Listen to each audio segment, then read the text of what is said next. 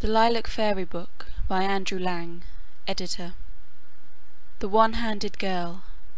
A Tale from Swahili. An old couple once lived in a hut under a grove of palm trees, and they had one son and one daughter. They were all very happy together for many years, and then the father became very ill and felt he was going to die.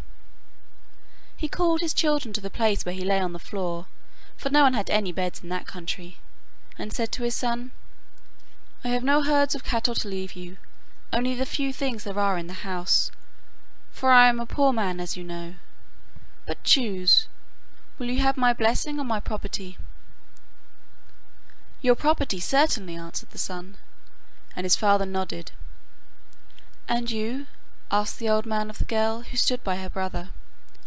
"I will have blessing," she answered, and her father gave her much blessing. That night he died, and his wife and son and daughter mourned him for 7 days, and gave him a burial according to the custom of his people. But hardly was the time of mourning over than the mother was attacked by a disease which was common in that country. "I am going away from you," she said to her children in a faint voice, "but first, my son, choose what you will have, blessing or property." "Property, certainly," answered the son. "And you, my daughter?" "I will have blessing," said the girl, and the mother gave her much blessing, and that night she died. When the days of mourning were ended, the brother bade his sister put outside the hut all that belonged to his father and his mother. So the girl put them out, and he took them away, save only a small pot and a vessel in which she could clean her corn. But she had no corn to clean. She sat at home, sad and hungry, when a neighbour knocked at the door. "My pot has cracked in the fire, lend me yours to cook my supper in, and I will give you a handful of corn in return." And the girl was glad, and that night she was able to have supper herself, and the next day another woman borrowed her pot, and then another and another, for never were known so many accidents as befell the village pots at that time. She soon grew quite fat with all the corn she earned with the help of her pot, and then one evening she picked up a pumpkin seed in a corner, and planted it near her well, and it sprang up and gave her many pumpkins. At last it happened that a youth from her village passed through the place where the girl's brother was, and the two met and talked. "What news is there of my sister?" asked the young man, with whom things had gone badly, for he was idle. "She is fat and well liking," replied the youth, "for the women borrow her mortar to clean their corn, and borrow her pot to cook it in, and for all this they give her more food than she can eat." And he went his way. Now the brother was filled with envy at the words of the man, and he set out at once, and before dawn he had reached the hut, and saw the pot and the mortar were standing outside. He slung them over his shoulders and departed, pleased with his own cleverness. But when his sister awoke and sought for the pot to cook her corn for breakfast, she could find it nowhere. At length she said to herself, "Well, some thief must have stolen them while I slept. I will go and see if any of my pumpkins are ripe." And indeed they were, and so many that the tree was almost broken by the weight of them. So she ate what she wanted, and took the others to the village, and gave them in exchange for corn, and the women said that no pumpkins were as sweet as these, and that she was to bring every day all that she had.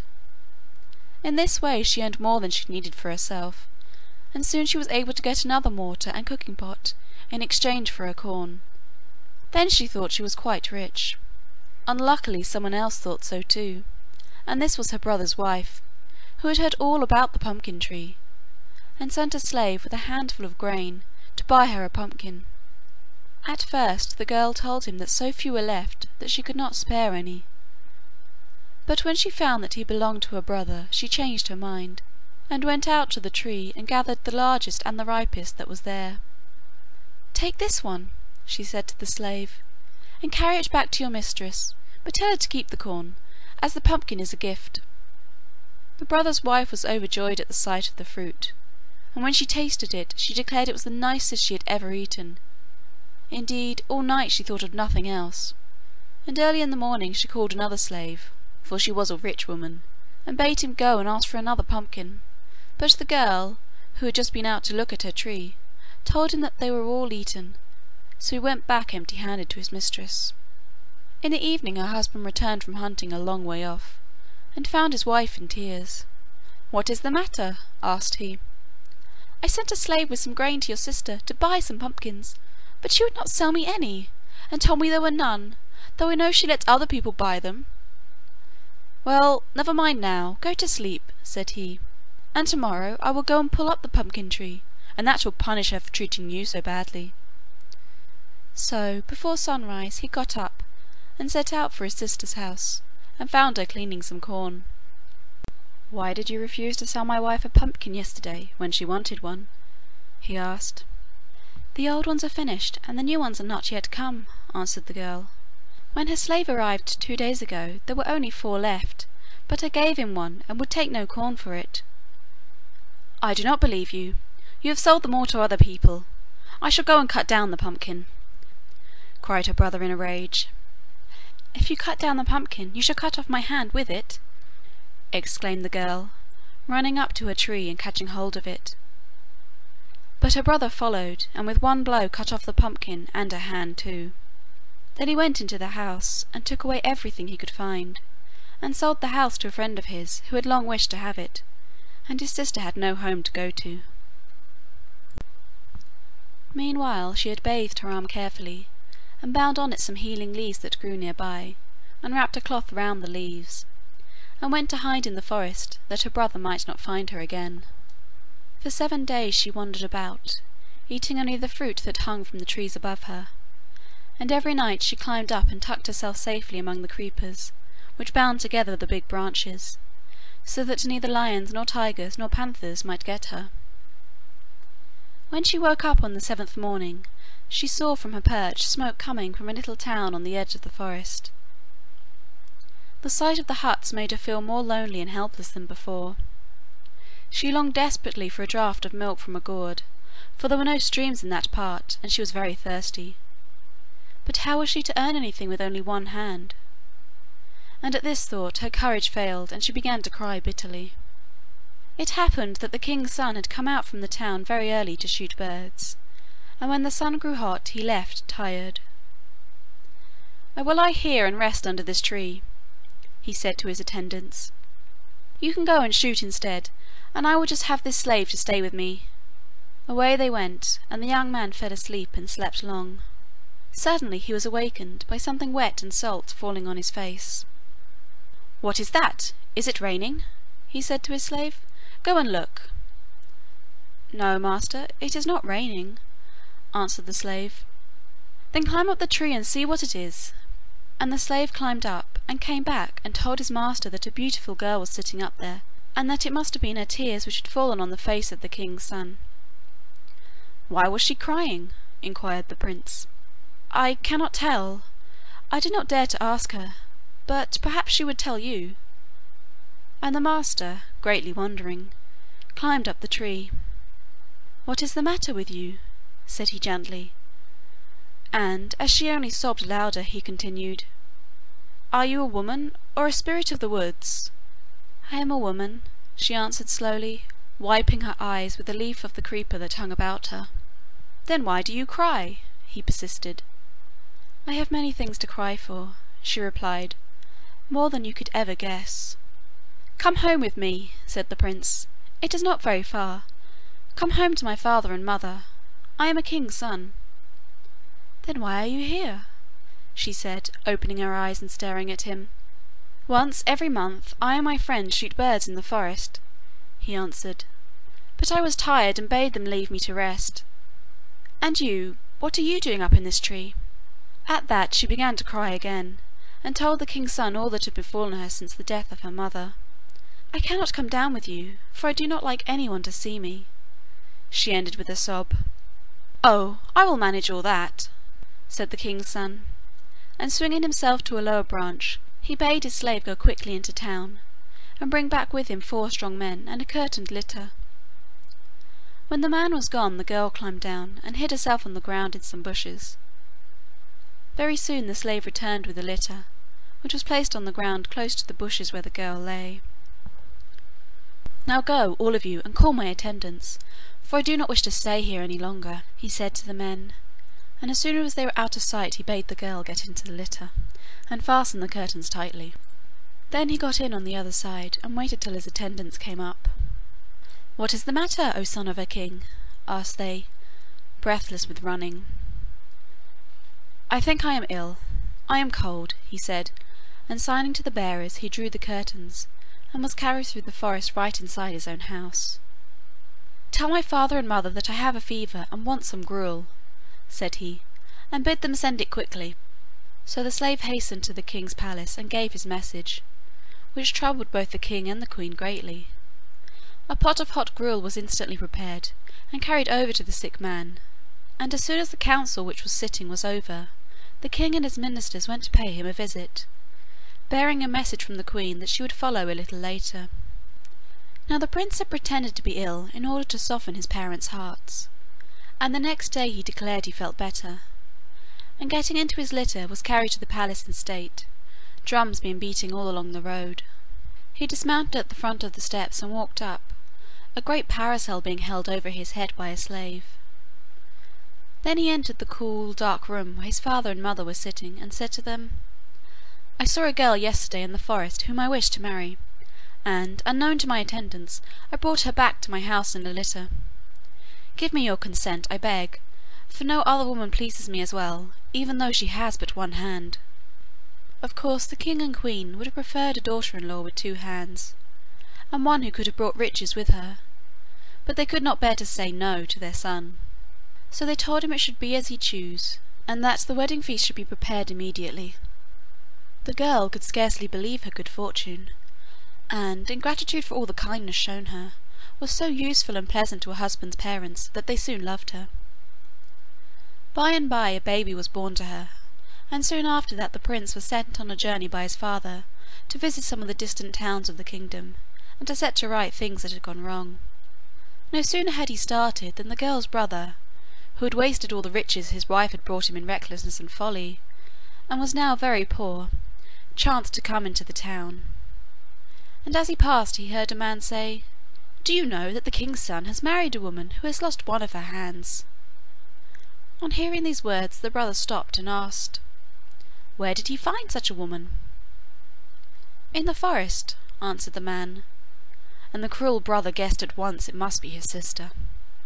A great rage took possession of his soul as he thought of the girl whom he had tried to ruin being after all so much better off than himself, and he vowed that he would work her ill.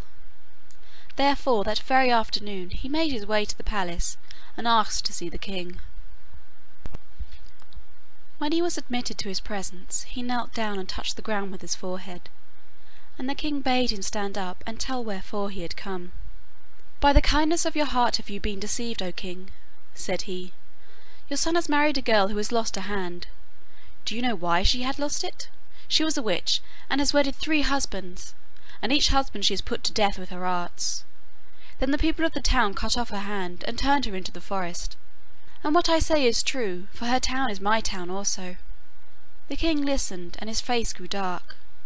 Unluckily he had a hasty temper, and did not stop to reason, and, instead of sending to the town and discovering people who knew his daughter-in-law and could have told him how hard she had worked and how poor she had been, he believed all the brother's lying words, and made the queen believe them too. Together they took counsel what they should do, and in the end they decided that they also would put her out of town. But this did not content the brother. "Kill her," he said. "It is no more than she deserves for daring to marry the king's son. Then she could do no more hurt to anyone." "We cannot kill her," answered they. "If we did, our son would assuredly kill us. Let us do as the others did, and put her out of the town." And with this the envious brother was forced to be content. The poor girl loved her husband very much, but just then the baby was more to her than all else in the world, and as long as she had him with her she did not very much mind anything. So, taking her son on her arm, and hanging a little earthen pot for cooking round her neck, she left her house with its great peacock fans and slaves and seats of ivory, and plunged into the forest. For a while she walked, not knowing whither she went. Then by and by she grew tired, and sat under a tree to rest and to hush her baby to sleep. Suddenly she raised her eyes and saw a snake wriggling from under the bushes towards her. "I am a dead woman," she said to herself, and stayed quite still, for indeed she was too frightened to move. In another minute the snake had reached her side, and to her surprise he spoke. "Open your earthen pot and let me go in. Save me from sun, and I will save you from rain." And she opened the pot, and when the snake had slipped in she put on the cover. Soon she beheld another snake coming after the other one, and when it had reached her it stopped and said, "Did you see a small grey snake pass this way just now?" "Yes," she answered, "it was going very quickly." "Ah, I must hurry and catch it up," replied the second snake, and it hastened on. When it was out of sight a voice from the pot said, "Uncover me," and she lifted the lid, and the little grey snake slid rapidly to the ground. "I am safe now," he said, "but tell me, where are you going?" "I cannot tell you, for I do not know," she answered. "I am just wandering in the wood." "Follow me, let us go home together," said the snake, and the girl followed him through the forest and along the green paths, till they came to a great lake, where they stopped to rest. "The sun is hot," said the snake, "and you have walked far. Take your baby and bathe in that cool place, where the boughs of the tree stretch far over the water." "Yes, I will," answered she, and they went in. The baby splashed and crowed with delight, and then he gave a spring and fell right in, down, down, down, and his mother could not find him, though she searched all among the reeds. Full of terror she made her way back to the bank, and called to the snake, "My baby is gone, he is drowned, and never shall I see him again." "Go in once more," said the snake, "and feel everywhere, even among the trees that have their roots in the water, lest perhaps he may be held fast there." Swiftly she went back and felt everywhere with her whole hand, even putting her fingers into the tiniest crannies where a crab could hardly take in shelter. "No, he is not there," she cried. "How am I to live without him?" But the snake took no notice, and only answered, "Put in your other arm too." "What is the use of that," she asked, "when it has no hand to feel with?" But all the same she did as she was bid, and in an instant the wounded arm touched something round and soft, lying between two stones in a clump of reeds. "My baby, my baby!" she shouted, and lifted him up, merry and laughing, and not a bit hurt or frightened. "Have you found him this time?" asked the snake. "Yes, oh yes," she answered, "and why, I have got my hand back again," and from sheer joy she burst into tears. The snake let her weep for a little while, and then he said, "Now we will journey on to my family, and we will all repay you for the kindness you showed me." "You've done more than enough in giving me back my hand," replied the girl, but the snake only smiled. "Be quick, lest the sun should set," he answered, and began to wriggle along so fast that the girl could hardly follow him. By and by they arrived at the house in a tree where the snake lived, when he was not travelling, with his father and mother, and he told them all his adventures, and how he had escaped from his enemy. The father and mother snake could not do enough to show their gratitude. They made their guest lie down on a hammock woven of strong creepers, which hung from bough to bough, till she was quite rested after her wanderings, while they watched the baby and gave him milk to drink from the cocoa nuts, which they persuaded their friends the monkeys to crack for them. They even managed to carry small fruit tied up in their tails for the baby's mother, who felt at last that she was safe and at peace. Not that she forgot her husband, for she often thought of him and longed to show him her son, and in the night she would sometimes lie awake and wonder where he was. In this manner many weeks passed by. And what was the prince doing? Well, he had fallen very ill when he was on the furthest border of the kingdom, and he was nursed by some kind people who did not know who he was, so that the king and queen heard nothing about him. When he was much better he made his way home again, and into his father's palace, where he found a strange man standing behind the throne with the peacock's feathers. This was the wife's brother, whom the king had taken into high favour, though of course the prince was quite ignorant of what had happened. For a moment the king and queen stared at their son, as if he had been unknown to them. He had grown so thin and weak during his illness that his shoulders were bowed like those of an old man. "Have you forgotten me so soon?" he asked. At the sound of his voice they gave a cry and ran towards him, and poured out questions as to what had happened and why he looked like that. But the prince did not answer any of them. "How is my wife?" he said. There was a pause. Then the queen replied, "She is dead." "Dead?" he repeated, stepping a little backwards. "And my child?" "He is dead too." The young man stood silent. Then he said, "Show me their graves." At these words the king, who had been feeling rather uncomfortable, took heart again, for had he not prepared 2 beautiful tombs for his son to see, so that he might never, never guess what had been done to his wife? All these months the king and queen had been telling each other how good and merciful they had been, not to take her brother's advice and to put her to death, but now this somehow did not seem so certain. Then the king led the way to the courtyard just behind the palace, and through the gate into a beautiful garden where stood 2 splendid tombs in a green space under the trees. The prince advanced alone, and resting his hand against the stone he burst into tears. His father and mother stood silently behind with a curious pang in their souls which they did not quite understand. Could it be that they were ashamed of themselves? But after a while the prince turned round, and walking past them into the palace he bade the slaves bring him mourning.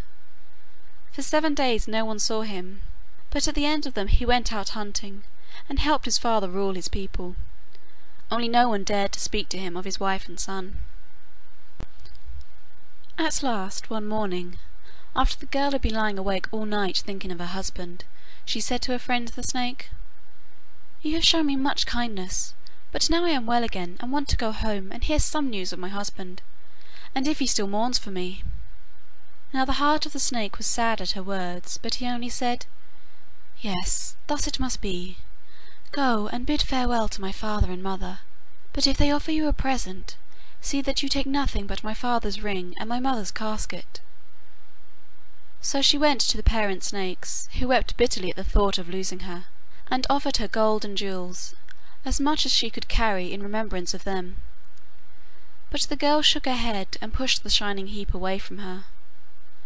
"I shall never forget you, never," she said in a broken voice, "but the only tokens I will accept from you are that little ring and this old casket." The 2 snakes looked at each other in dismay. The ring and the casket were the only things they did not want her to have. Then, after a short pause, they spoke. "Why do you want the ring and casket so much? Who has told you of them?" "Oh, nobody, it is just my fancy," answered she. But the old snakes shook their heads and replied, "Not so, it is our son who has told you, and, as he said, so it must be. If you need food, or clothes, or a house, tell the ring and it will find them for you, and if you are unhappy or in danger, tell the casket and it will set things right." Then they both gave her their blessing, and she picked up her baby and went her way. She walked for a long time, till at length she came near the town where her husband and his father dwelt. Here she stopped under a grove of palm trees, and told the ring that she wanted a house. "It is ready, mistress," whispered a queer little voice which made her jump, and looking behind her she saw a lovely palace made of the finest woods, and a row of slaves with tall fans bowing before the door. Glad indeed was she to enter, for she was very tired, and, after eating a good supper of fruit and milk which she found in one of the rooms, she flung herself down on a pile of cushions, and went to sleep with her baby beside her. Here she stayed quietly, and every day the baby grew taller and stronger, and very soon he could run about and even talk. Of course the neighbours had a great deal to say about the house, which had been built so quickly, so very quickly, on the outskirts of the town, and invented all kinds of stories about the rich lady who lived in it. And by, when the king returned with his son from the wars, some of these tales reached his ears. "It is really very odd about that house under the palms," he said to the queen. "I must find out something of the lady whom no one ever sees. I dare say it is not a lady at all, but a gang of conspirators who want to get possession of my throne. Tomorrow I shall take my son and my chief ministers and insist on getting inside." Soon after sunrise next day, the prince's wife was standing on a little hill behind the house, when she saw a cloud of dust coming through the town. A moment afterwards she heard faintly the roll of the drums that announced the king's presence, and saw a crowd of people approaching the grove of palms. Her heart beat fast. Could her husband be among them? In any case, they must not discover her there, so just bidding the ring prepare some food for them, she ran inside, and bound a veil of golden gauze round her head and face. Then, taking the child's hand, she went to the door and waited. In a few minutes the whole procession came up, and she stepped forward and begged them to come in and rest. "Willingly," answered the king. "Go first, and we will follow you." They followed her into a long dark room, in which was a table covered with golden cups and baskets filled with dates and cocoa nuts and all kinds of ripe yellow fruits, and the king and the prince sat upon cushions and were served by slaves, while the ministers, among whom she recognised her own brother, stood behind. "Ah, I owe all my misery to him," she said to herself. "From the first he has hated me." But outwardly she showed nothing, and when the king asked her what news there was in the town, she only answered, "You have ridden far, eat first and drink, for you must be hungry and thirsty, and then I will tell you my news." "You speak sense," answered the king, and silence prevailed for some time longer. Then he said, "Now, lady, I am finished, and am refreshed, therefore tell me, I pray you, who are you, and whence you come? But first be seated." She bowed her head and sat down on a big scarlet cushion, drawing her little boy, who was asleep in a corner, onto her knee, and began to tell the story of her life. As her brother listened he would have then left the house and hidden himself in the forest, but it was his duty to wave the fan of peacock's feathers over the king's head to keep off the flies, and he knew he would be seized by the royal guards if he tried to desert his post. He must stay where he was, and there was no help for it. Unluckily for him, the king was too much interested in the tale to notice that the fan had ceased moving, and that flies were dancing right on the top of his thick curly hair. The story went on, but the storyteller never once looked at the prince, even through her veil, though he on his side never moved his eyes from her. When she reached the part where she sat weeping in the tree, the king's son could restrain himself no longer. "It is my wife!" he cried, springing to where she sat with the sleeping child in her lap. "They have lied to me, and you are not dead after all, nor the boy either. But what has happened? Why did they lie to me, and why did you leave my house where you were safe?" And he turned and looked fiercely at his father. "Let me finish my tale first, and then you will know," answered she, throwing back her veil, and she told how her brother had come to the palace and accused her of being a witch, and had tried to persuade the king to slay her. "But he would not do that," she continued softly, "and, after all, if I had stayed on in your house, I should never have met the snake, nor have got my hand back again. So let us forget all about it, and be happy once more, for see, our son is growing quite a big boy." "And what shall be done to your brother?" asked the king, who was glad to think that someone had acted in this matter worse than himself. "Put him out of the town," answered she. End of The One-Handed Girl.